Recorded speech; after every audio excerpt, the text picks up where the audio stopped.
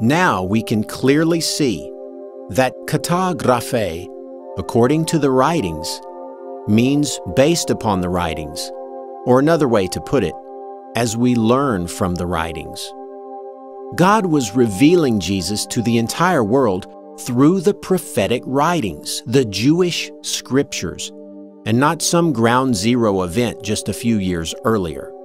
An ancient mystery encoded into the very pages of Scripture, hidden from mankind since the beginning of time, revealed only in the last days to select apostles such as Paul. Paul's Jesus was revealed to him via the pages of Jewish Scripture. This idea of Paul seeing Jesus in the passages of Jewish Scripture, with no mention or hint of an earthly Jesus, will be a crucial part of the solution to this resurrection passage, as I will continue to show. Now I want to explore two different explanations, either of which will remove this idea that Paul is referring to an earthly Jesus physically appearing to hundreds of people after his resurrection. Let's quickly revisit the passage. And that he appeared to Cephas, then to the 12. Then he appeared to above 500 brethren at once, of whom the greater part remain until now, but some are fallen asleep. Then he appeared to James, then to all the apostles, and last of all, as to the child untimely born, he appeared to me also. Now, a few things before we get to the two explanations I talked about. Let's assume that these verses were actually written by Paul, and that he actually meant a physical appearance by Jesus.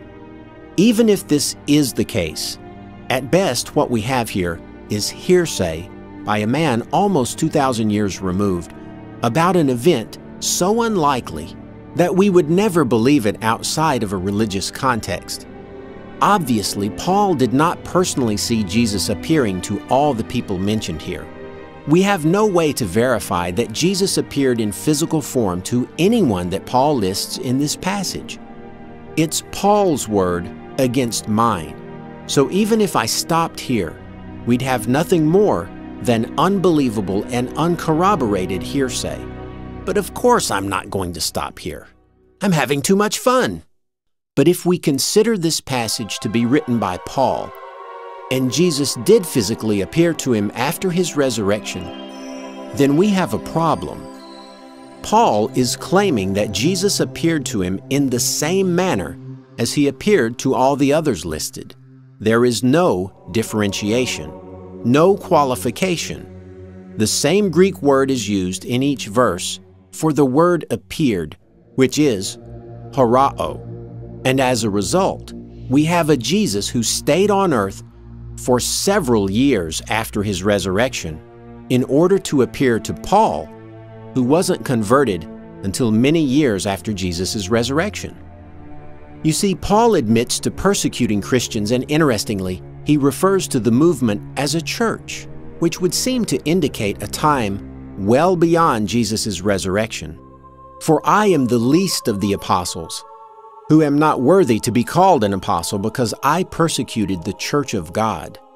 For you have heard of my former conduct in Judaism, how I persecuted the church of God beyond measure and tried to destroy it.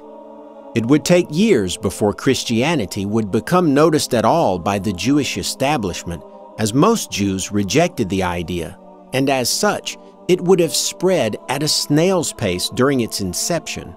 In fact, Josephus, born in 37 CE and writing just a few years after the Jewish-Roman War of 72 CE, never even mentioned the Christian sect in his two writings, Antiquities of the Jews and Jewish War, even though he mentions several other sects and a couple of other Jesuses.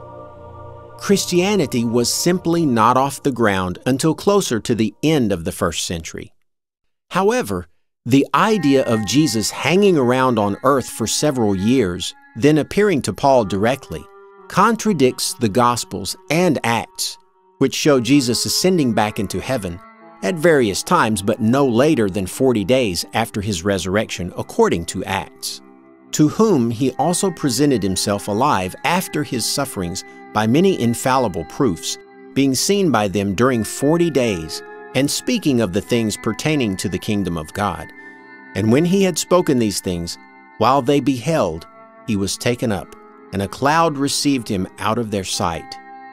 So we have an irreconcilable problem if Paul actually wrote the verses in question intending to mean a physical appearance by Jesus. But if Paul never believed Jesus was on earth, perhaps the passage was inserted later by a more orthodox Christian.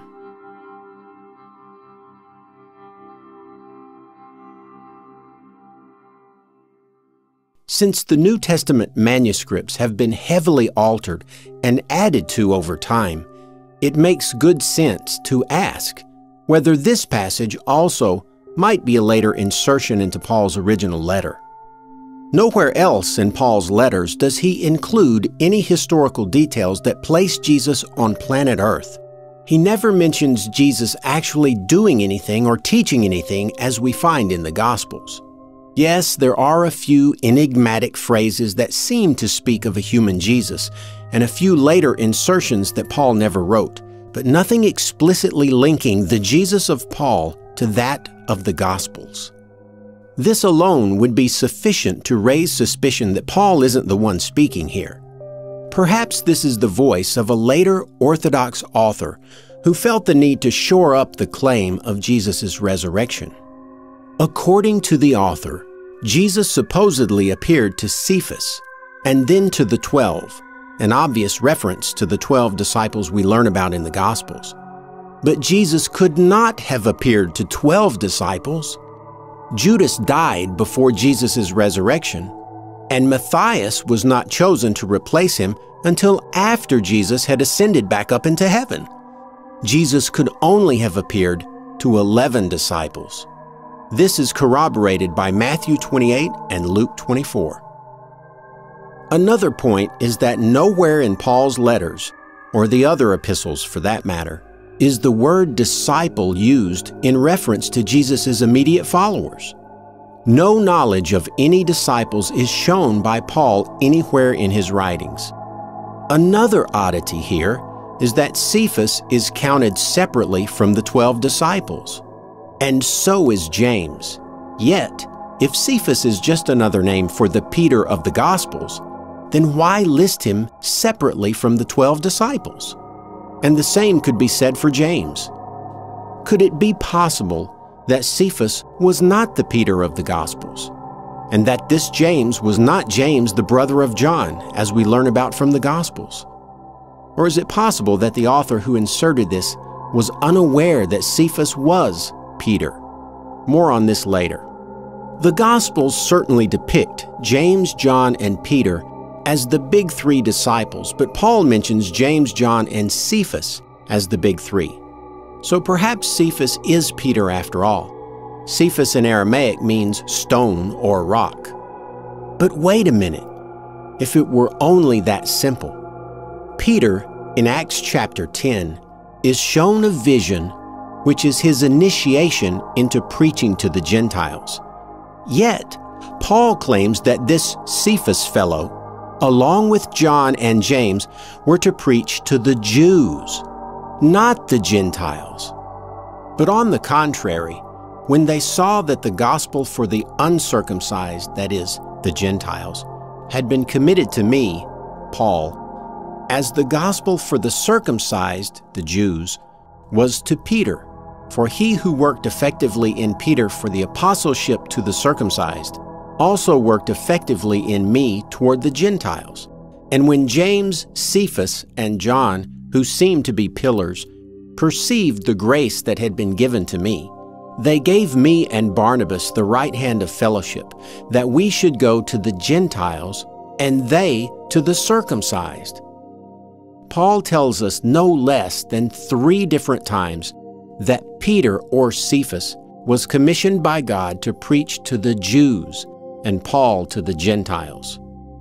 Someone isn't telling us the truth here, and my hunch is that it's the author of Acts. The oddity here, of course, is that Paul mentions Peter and Cephas in the span of 2 verses.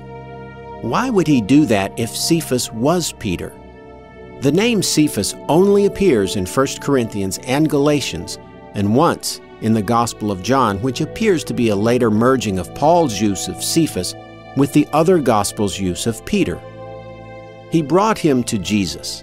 Jesus looked at him and said, "So you are Simon, the son of John? You shall be called Cephas," which means Peter.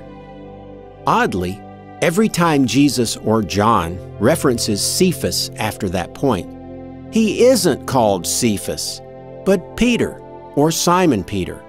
If Jesus and his disciples spoke Aramaic, why would Jesus continue to call him Petros from that point forward, a Greek word for rock, instead of Cephas, as he said he would call him?